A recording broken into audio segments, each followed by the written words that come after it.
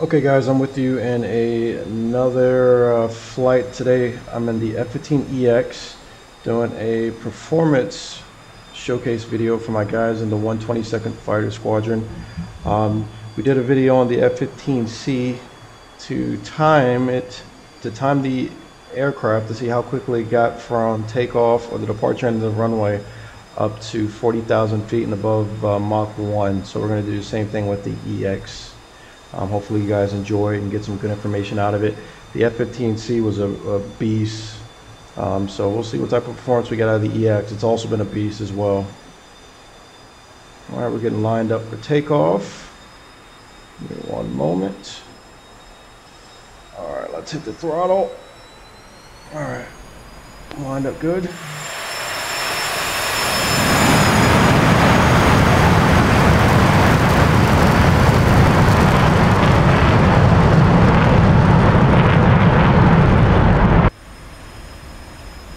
Here we are coming up on rotate speed, slowly pulling back on the stick. 1 degrees nose up, gear up, flap up, both are up, flaps up. The EX has a bug where it doesn't show the gear. Alright, and started time now. We'll just maintain, just like we did with the F-15C video, we'll maintain Mach 0.9 level, and then we'll start our climb, and we'll use the airspeed as a baseline to adjust the attitude of the aircraft to keep both a good rate of speed and a good rate of climb in. We've got a standard loadout for the F-15EX today. I've got on. Alright, let's start coming up. Oh man, that's pretty. I've got a standard loadout, 2 bags of gas.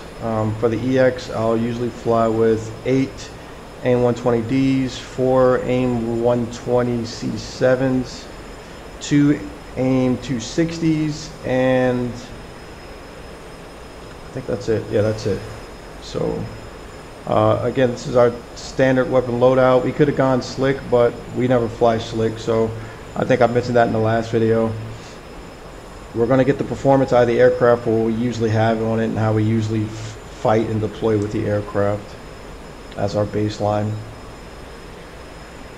Okay, so we're coming up on 1:30 now, just passing 20,000 feet. It's not accelerating as quickly as the C model. Let's get a quick another shot here in a second.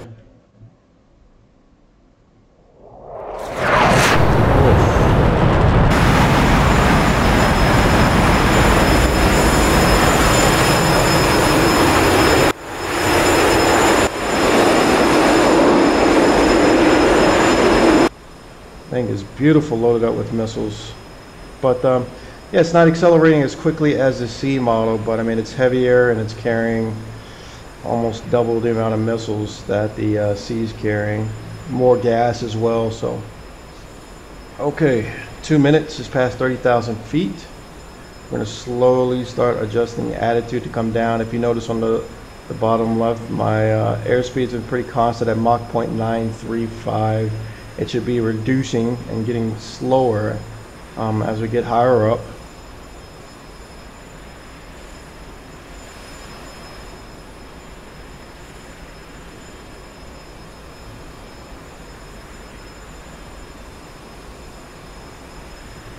Okay, 36,000.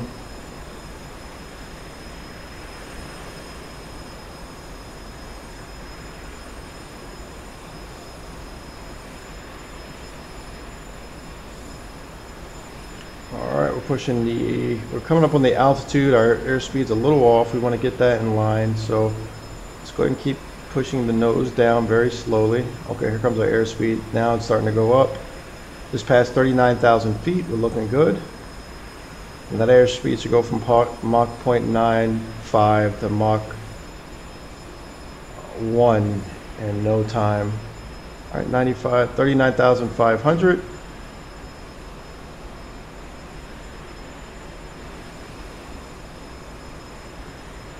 Come on.